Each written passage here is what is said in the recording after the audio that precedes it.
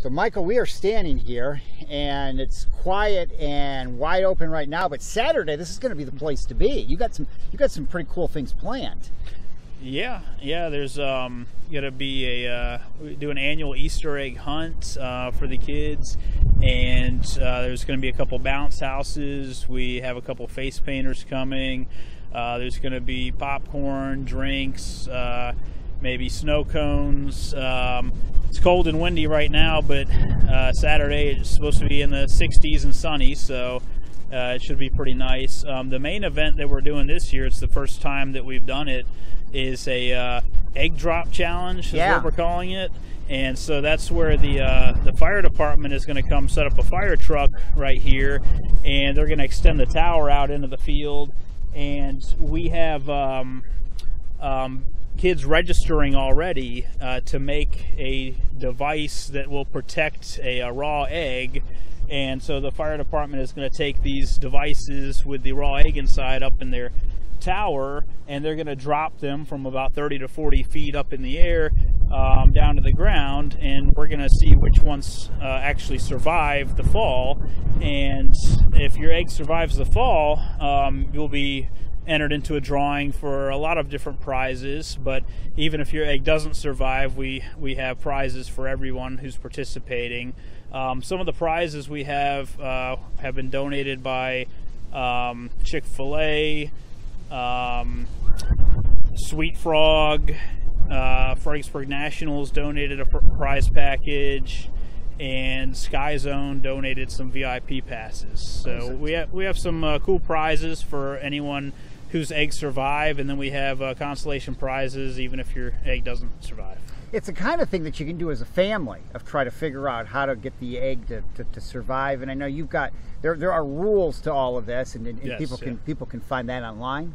Yes, there are certain rules and requirements and restrictions. All of this can be found on Goshen Baptist Church's website. It's goshenbaptistchurch.net, and then you would go to Easter at Goshen, and you should see the egg drop challenge and Easter egg hunt, the registration area there. And if you scroll down, you should see the egg drop requirements. So we are still taking registrations through this week. I think there's still a decent amount of spots left, but you want to make sure to get signed up as soon as possible before it does sell out. We can only do a limited number during the time frame that we have available with the fire department here. So you want to make sure you get registered, follow all the rules and requirements so you don't get disqualified when you come to check in, and it should be a fun day for everyone. Really memories for kids and families to come, and this is a very family-friendly event, but especially the egg drop is something that to make those kinds of things are a lot of fun. Right, yeah, it's fun just making it. Whether your egg survives the fall or not, it's going to be fun just making it and having it tested out from that 30 to 40 foot drop. So I think it'll be a fun time for families. The kids will have a good time. Everyone will get something. There's also the Easter egg hunt going on. Like I said, face painting, snacks, bounce houses. So even if your egg is not currently going up for the drop, there's still plenty of other stuff to do while you're waiting. So it's from 2 to 4 this Saturday, April 2nd, here at Goshen Baptist Church in Spotsylvania. I know you in the past, you've done the egg drop with some of your kids.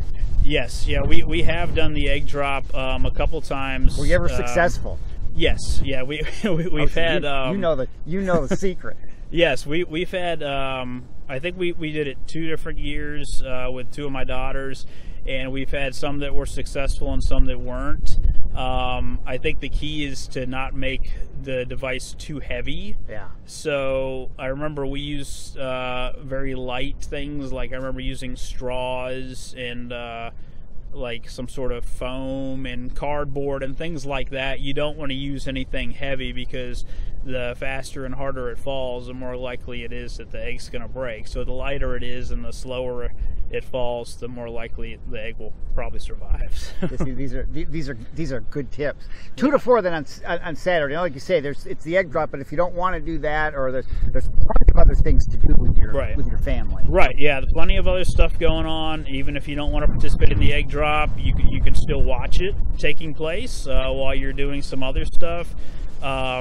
It is from 2 to 4. We are starting check-ins as early as 1 p.m. for the egg drop. It's going to take time to get everyone checked in for the egg drop, make sure everyone's devices meet the requirements. And so we're doing check-ins as early as 1, but the actual egg drop challenge and everything else that's going to be going on starts at 2 o'clock.